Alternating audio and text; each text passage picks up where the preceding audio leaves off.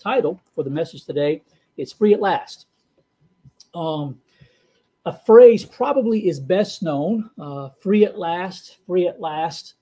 Thank God Almighty, we're free at last. There was a speech given by Dr. Martin Luther King Jr. about 61 years ago. If you haven't actually heard the speech, it's one thing to read it, but if you haven't actually heard him deliver it, you ought to. You can find it on YouTube. It's worth listening to. I'm not going to try to imitate him, but in any case, a notable piece of speaking, free at last. And of course, Dr. Martin Luther King Jr., he was talking about segregation. He was talking about discrimination in our country that was still very prevalent, more so than it is now, 60 years ago. But when we think about the freedom that he was talking about, he was talking about the equality between black people, white people, other people, things like that. As we look into the Bible, we see even a greater freedom than that. Because the text today, if you open up your Bibles to Romans chapter 8, we'll just snatch a few verses out of here as we go along, but then we'll move to some other places as well. But for a text, Romans chapter 8, the speech, you might know it better. It's known as his I have a dream speech. He said that phrase, I have a dream, that exact phrase, 8 times. Said it another time, I still have a dream, a 9th time. There were other words that he said, but it could also, although he said that 8 times and it's become known as his I have a dream speech, he actually used a different phrase more than that. 10 times in the speech, he said, let freedom ring, which boils off of or is taken from, of course, My Country 'Tis of Thee, the end of that song, let freedom ring. And then he ran across from the East Coast to the West Coast, from the north to the south, various mountains or hills, or in the case of Mississippi, molehills, where freedom should ring from. And so this idea, let freedom ring, I'm not sure why the speech became known as I have a dream speech, since that wasn't the thing that he said the most. But in any case, that last phrase that he used, free at last, free at last. Thank God Almighty, we're free at last. As we look into the Bible, we will see, of course, Jesus came to set the captives free. That's part of what Isaiah had prophesied. That's part of what Jesus read when he quoted from Isaiah the first time that he stood in the synagogue. He came to set the captives free. He came to open blinded eyes. He came to right all that's wrong. The Bible says that he came to destroy the works of the devil. And that means every single one of them, whether it's on a global scale or an individual scale, whether it's a stronghold that the devil has in our heart, or whether it's locked into our legal system or our economic system or whatever. Christ came to destroy the works of the devil. And what that means, of course, is that means there is no compromise between the two. There's not going to be any agreement. There's not going to be any kind of an understanding that the two sides come to. Christ will win, and the devil will lose. Right? We read in the last book of the Bible, Revelation. That's the Russian word for it. We read in Revelation where the devil is ultimately bound and he's cast into the lake of fire. And we also read that all those who are not found written in Christ's book, those who don't belong to him, they also will be cast into the lake of fire. And there will be no freedom there. But the freedom that develops, that the Bible mentions in that same book of Revelation, is a time in heaven, an eternal state of bliss where there is no sorrow, there is no sadness, there are no tears, there is no pain, there is no death. All of these things, to be free from all of them. It's a freedom that doesn't exist here on this planet.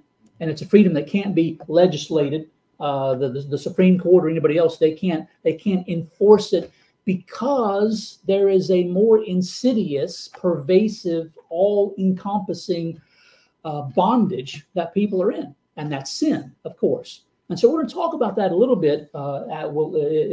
Actually make maybe the main point toward the end of the message, but along the way, this idea of freedom. Freedom is a beautiful concept. Of course, it means different things to different people. Freedom means I have no restraint. Freedom means I can do what I want. Freedom means no one is telling me hours or places or things that are off limits to me. freedom is, what can you say? It's freedom, right? It's great. Freedom can also be scary.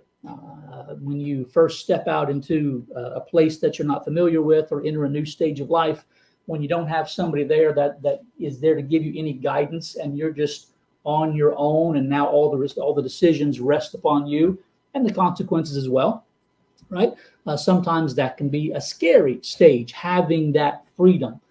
The Bible has a lot to say about freedom, beginning with what I mentioned, that the devil, or that Jesus came to destroy the works of the devil. And so right off the bat, we have a question as to whether we want to build up something that Jesus is going to destroy, or whether we want to, on the other hand, live for him, seek his glory, fulfill his purpose for our life, lay up treasures in heaven that moth and rust can't corrupt, that can't be stolen, that won't decay in any way, shape, or form. And so it's a very fundamental question. So kind of like what we did last time when we talked about how God the Father, even in the Old Testament, is just like Jesus in the New Testament.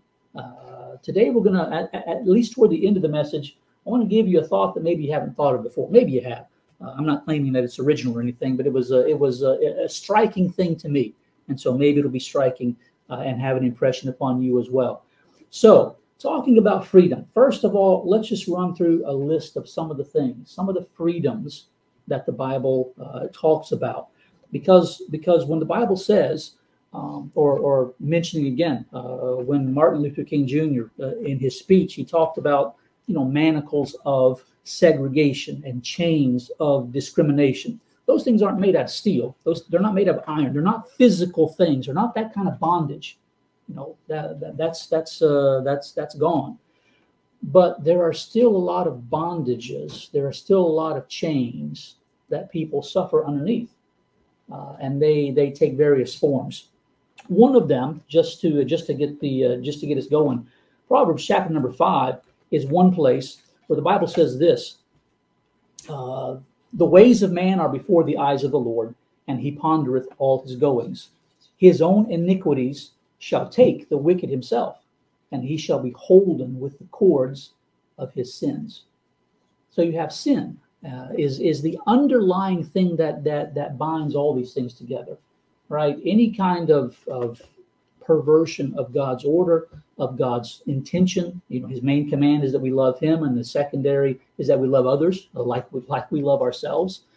Anything that violates that, it's bondage. It's chain. We create by engaging that stuff. We create consequences and burdens. We have guilt, and guilt is one of those things that can be devastating. This morning in our morning service, we're preaching through Matthew, and we're up to chapter 27, and we did the first 10 verses today, which is where Judas Iscariot comes back into the temple. He confesses that he has betrayed the innocent blood, and he in response, the Pharisees, the high priests and leaders, they say basically, that's your problem. We don't care. He throws the money he'd received for betraying Christ back down on the floor, because he doesn't want the stuff anymore. He doesn't want to have it. He doesn't want to spend it. He can't enjoy anything with it. For him, you can only imagine what kind of turmoil there was in his life. What would you do if the realization came to you that you had just betrayed God, that you had just sold your Savior, the creator of the world, into the hands of his enemies? And of course, we understand Christ was only there because he allowed himself to be there. He could have set himself free and changed the situation anytime he wanted to. But that doesn't detract from the choice that Judas had made. That doesn't detract from his guilt. Jesus himself had said to him earlier, better for that man if he had never been born. That's a big thing to say. And sometimes we would maybe use a phrase like that lightly, or maybe you're threatening your sister or your brother or something like that over some issue.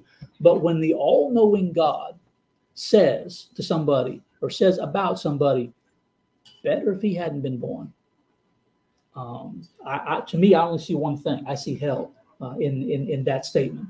This person who would do such a thing who has sold himself to do evil, who is the willing instrument of Satan, and who has consequently shut himself off from God's word, God's will, there is no final receiving place for him other than the lake of fire prepared for the devil and those who work with him. So that being said,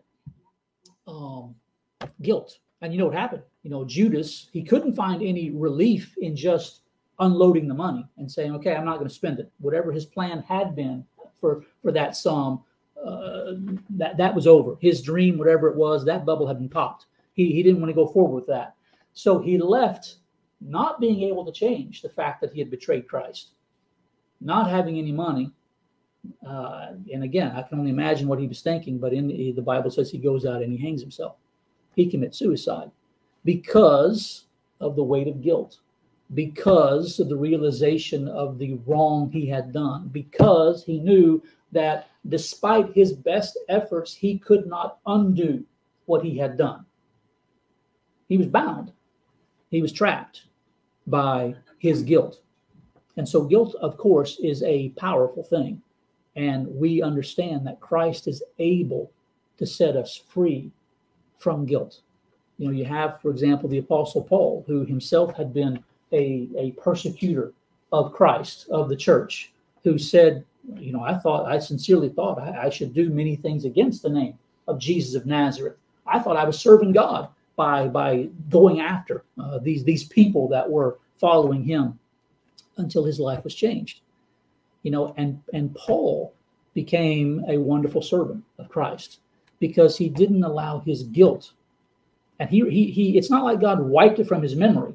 You know, he admitted that he was the chief of sinners. He admitted that he persecuted the church of God, but he says, but by God's grace, I am what I am.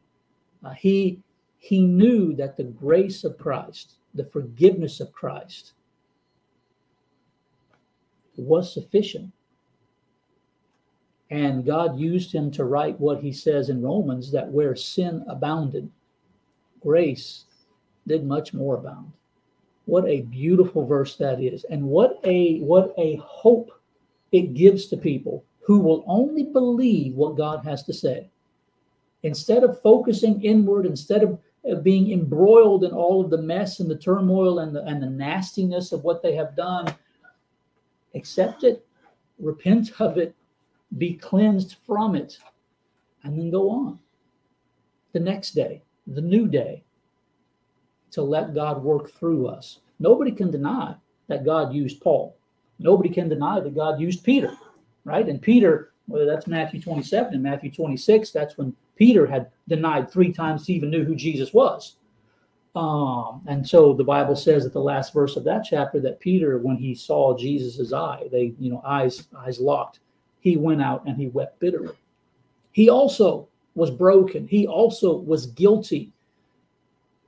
But he didn't hang himself. He was forgiven. He was reinstated. He was filled with the Holy Spirit. And he went on to serve the Lord. And so you have 2 guys that were in pretty similar circumstances. You know, 2 apostles walking with Christ, being with him all the time. Both of them tremendous failures in that sense. One lived and was ultimately martyred for Christ, while the other took his own life that next day. The power of forgiveness, you know, and is there, I don't know, is there a more beautiful word in the English language than forgiveness? Somebody has hurt you and you say to them, or you've hurt somebody, let's put it that way, you're on the receiving end, and they tell you, I forgive you. And they mean it, and you believe it, right? Because they can mean it, but if you don't believe it, you can still shuffle out of there from that meeting with your heart heavy and with your burden not relieved at all, and still beating up yourself, even though nobody else is chasing you, even though nobody else is out to get you. You know, in Proverbs, I think it mentions that the righteous flee when no man pursueth. No, the wicked flee. I'm sorry. The wicked flee when no man pursues them. They're guilty. They're always expecting there to be somebody to catch them. There's an officer. There's something. They're going to be found out in their lies. And so they're always paranoid because they have a reason to be paranoid. They're guilty of something. But the righteous are bold as a lion. They don't have to fear because their heart is clear, because they're walking with God. And so this whole idea of guilt, you know, and the devil, obviously, if we do things that are wrong, guilt is a natural response of our conscience to indicate that we have departed from the right way. But the devil also is a liar. And oftentimes he'll accuse people and blame people and tell people things that aren't true to make them feel guilty about something that either they haven't done or something that they actually have been forgiven for, but they just won't let it go themselves. No one else, again, is going to beat them up for it, but they beat themselves up for it. And so we're talking about freedom. We're talking about liberty, right? Free at last. And that's one of the things that people need to be freed from, guilt. Now, again, we're not saying people should just forget about, ignore responsibility, deny they've done anything wrong, and just say, yeah, I can do whatever I want. That's not it. But guilt that has been forgiven, guilt that has been atoned for, guilt that has been covered by the blood of Christ is guilt that God's never going to remember himself. And so we should let that thing go. So that's one of the things, talking about free at last, being set free from our past. And, you know, that includes a whole lot of things. That can include not just things that you're guilty of, but it can also include things that you have been the victim of.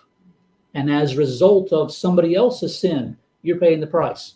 You know, somebody borrowed your car and totaled it, and so now as a result, you're out of a car. Or, I don't know, other things that are much worse than that. Other choices that other people have made that have involved you in their consequences.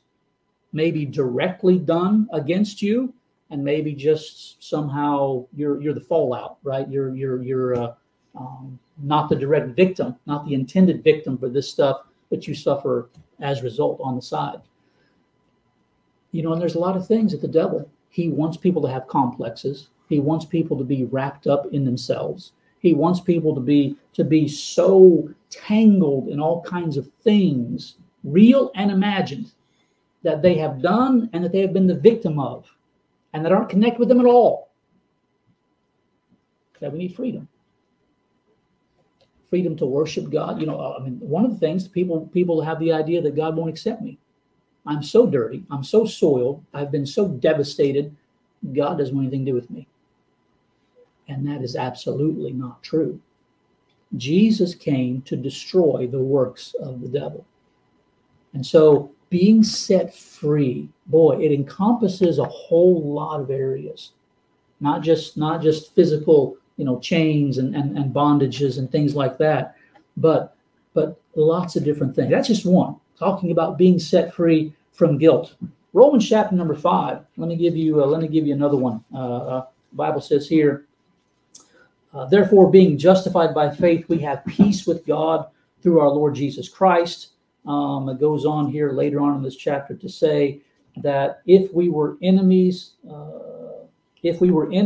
were reconciled to God by the death of his Son. Much more, being reconciled, we shall be saved by his life. How's the verse here? Verse 8, God commends his love toward us in that while we were yet sinners, Christ died for us. What I'm really looking for is not found in Romans chapter 5. It's found in Romans chapter 8, the first verse. There is therefore now no condemnation to them which are in Christ Jesus, who walk not after the flesh, but after the Spirit. For the law of the Spirit of life in Christ Jesus has made me free from the law of sin and death. Okay, so we're actually here in Romans 8, where I asked you to turn to at the beginning. But here's a couple here. The law of the Spirit of life has made me free from the law of sin and the law of death. Because death is a result of sin. You know, no sin, no death. We understand that.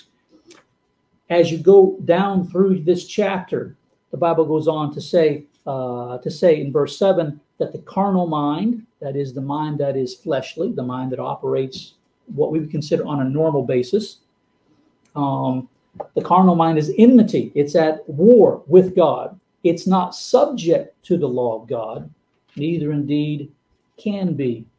And if you read the rest of Romans chapter 8, and it's a tremendous chapter, there are some other verses scattered through here that at this point I don't want to take the time to pull out, that talk about liberty, that talk about freedom, that talk about a different life that's available. But that's two of them.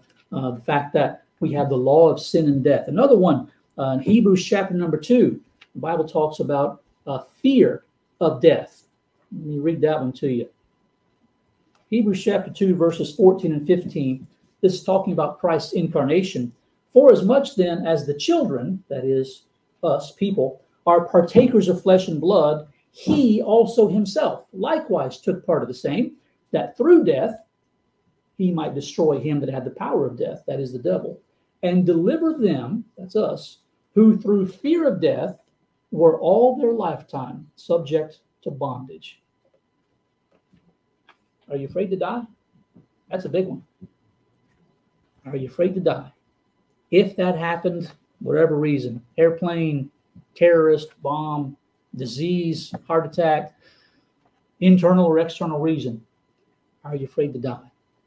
You know what? Those who know that they have made their peace with God, those who have been washed by the blood of the Lamb, have been adopted into God's family, they should be able to say, no, I'm not.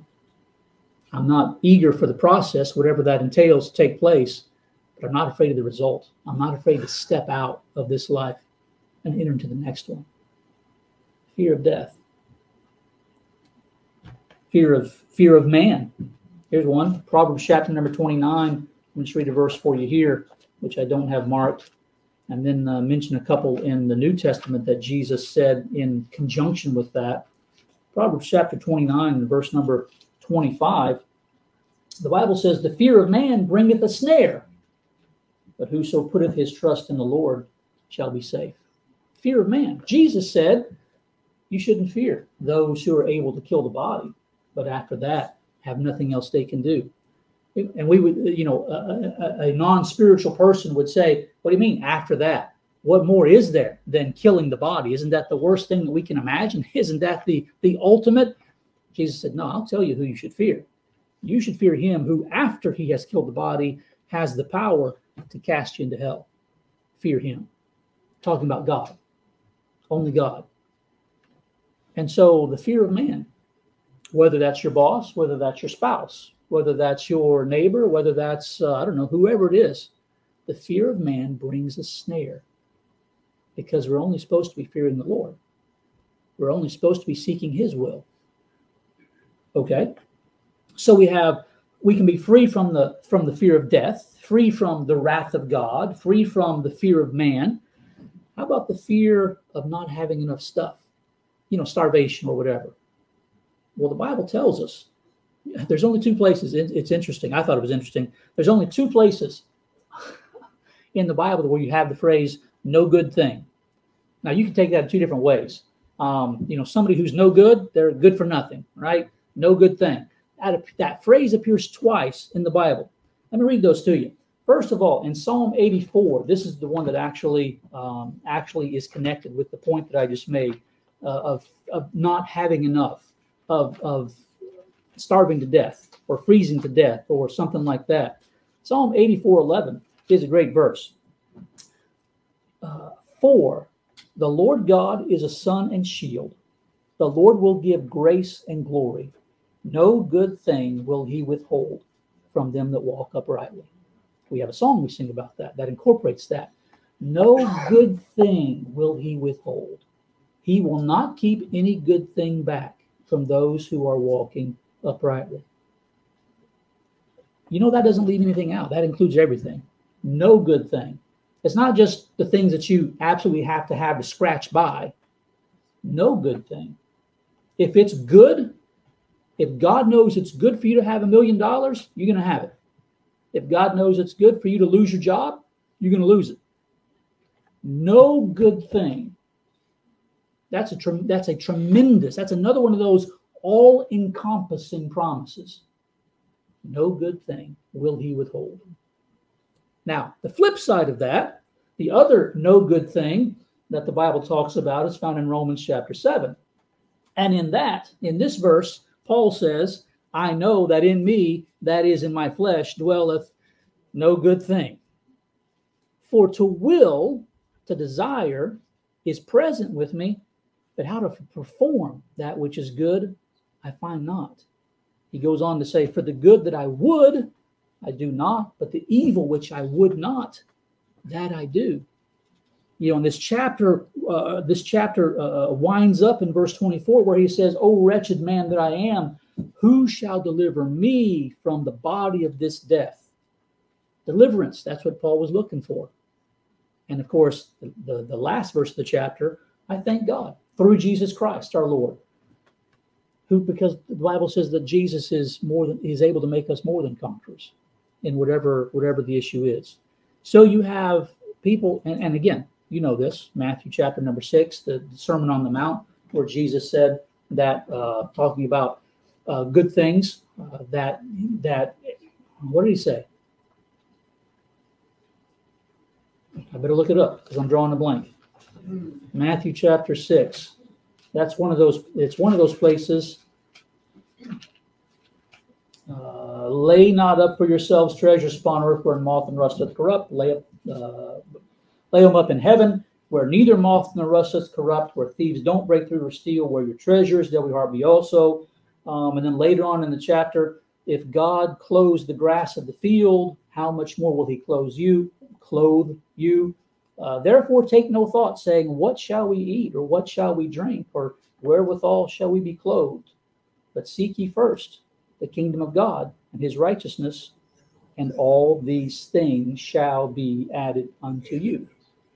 That's pretty clear. It's clear enough that we shouldn't misunderstand that. But do we believe it? Do we do it? Do we live our life in such a way where we're seeking God first and His kingdom and His will, and then trusting Him to fill in the details? You know, little things like where we're going to lay our head at night, what we're going to put in our mouth, what we're going to get dressed in. You know, little stuff. Do we have an eye problem? Are we magnifying the little things and minimizing the main thing? That can be a problem. That can be a problem. It's a perspective problem. It's an eyesight problem. And that can be corrected. So you have fear of God's wrath, fear of death, fear of man, fear of lack. How about this one? A fear of purposelessness. Well, and what I mean by that is not just your life, but also the things that happen in your life. And again, Romans chapter 8, we know that all things work together for good to them that love God, to them who are the called according to His purpose. Full stop, if we were sending a telegram, right? All things. There's nothing that all things omits. It's all included, all things. And so the things that happen in our life that maybe seem random or seem like they have no purpose, they're just come out of nowhere and bang, why did this happen to me? Well, you know, we don't have to know where it came from or how long it's going to stay. We do have to, if we want to have peace, we have to trust that God knows what He's doing. And that the God who has allowed this thing is the God who is regulating this thing, and the God who will, in time, remove this thing. Because no good thing will He withhold from them who walk uprightly. Psalm 84:11. That's a verse you should have on your refrigerator or in your heart, better yet. No good thing will He withhold. Okay, so we have random things, and so you've got from different directions. You've got life covered. You've got food, you've got clothing, you've got shelter, you've got your job, you've got problems that may arise, whether you've committed them or whether it's been committed against you. It's all covered to be free from all these worries. Acts chapter 15, free from the law. You know, that's one of the songs that we sing. Free from the law, oh happy condition. Right? Once for all is the name of the song. Christ has paid for it once and for all. Free from the law. In Acts chapter 15, Peter he was involved in a church conference because, of course, he, in obedience to the Lord, had taken the gospel to Cornelius, who was not a Jewish person. And some of the Jews back in Jerusalem were all up in arms about that, thinking that he had done a really bad thing.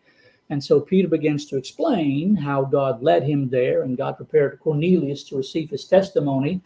And some of these other Jewish guys were saying, well, no, we got to take these Gentiles. We got to tell them they got to keep the law, the law of Moses. And Acts 15, verse 10, this is too good for me to mess up, so I'll just read it. Acts 15:10. Peter responds and says, therefore, why tempt ye God to put a yoke upon the neck of the disciples, which neither our fathers nor we were able to bear? But we believe that through the grace of the Lord Jesus Christ, we shall be saved even as they. The yoke, the law that Peter himself admitted is unkeepable. That's a tough thing, an unkeepable law. But that's what God gave us. Because God's law reflects his character. God's law reflects his perfection. He says, if you want to be accepted to me, God who can't look upon sin, you just have to do this. Boom, be like me. We can't be like him. And so he became like us so that he could elevate us, and cleanse us by his blood. So the law, unkeepable. If somebody could keep it, they could be saved by doing that, but they can't keep it. It wasn't designed to be a way of salvation. It was designed to be a red flashing light.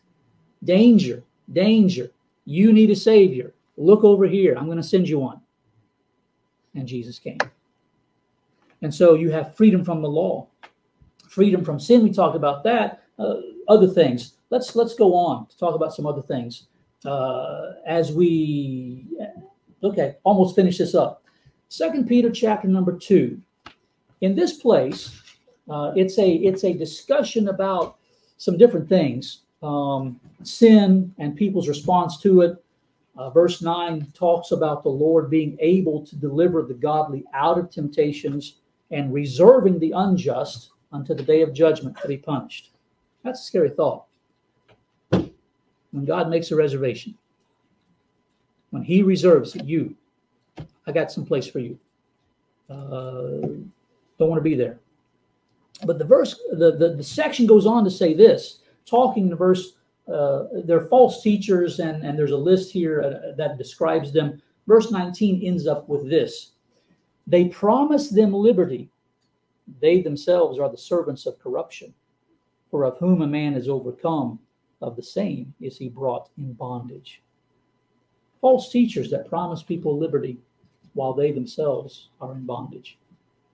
This reminds me of something. Promising liberty, but being the servant of corruption. You know, way back in the beginning, and I mean the beginning, almost the beginning anyway, in the Garden of Eden, when the devil was tempting Eve, and he set before her the single biggest, juiciest, most amazing promise that he could think of. Genesis chapter number 3, you know what happens, but let me just emphasize a word here. And that is this. The serpent says to the woman, she's already said, no, I can't eat that fruit because God's already told us that if we do, we're going to die. And the serpent says, you won't surely die. God doth know that in the day ye eat thereof, drum roll, please, then your eyes shall be opened, and ye shall be as gods, knowing good and evil. When the devil wanted to tempt Eve, way back when, he did not say, if you eat this fruit, you'll be just like me. He said, if you eat this fruit, you'll be like God. That was the goal. That was the what do you call it? The hook? The bait. You can be like God. And so here's the devil, in a way, admitting that God is greater than he is. Because he doesn't tempt Eve with being like him. He says, you do this, you'll be like God. That was what he dangled in front of her. And she bit. And we're suffering as a result. Of course, Adam's involved in that as well. And so as we get close to wrapping things up, a couple of other things that we can say about freedom.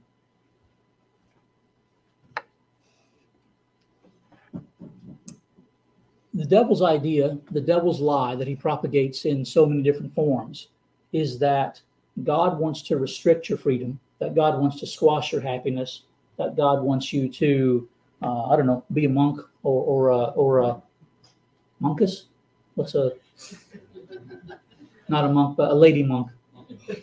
What do you call her? A nun, right? Okay, yeah. I do this in Russian. I make my own words up so that they don't come to me. Okay, so he wants you to be a monk or a nun and that kind of stuff. But you know what? That's not the deal. The deal is God wants to set us free. Now, when I say this, let's think about this for a second. Think about people that have an addiction, whatever it is. Are they free or are they not? They're not. They're bound. They're in it deep and sometimes don't think they can get out. And maybe they try and they fail and they try and they fail. And sometimes it's a lifetime battle, right? They made the choice of their own free will, more than likely, whatever it is, eventually to get into it and then fall deeper. And now they're hooked. Like in Proverbs, it says, holden with the cords of their own sin. They're not free.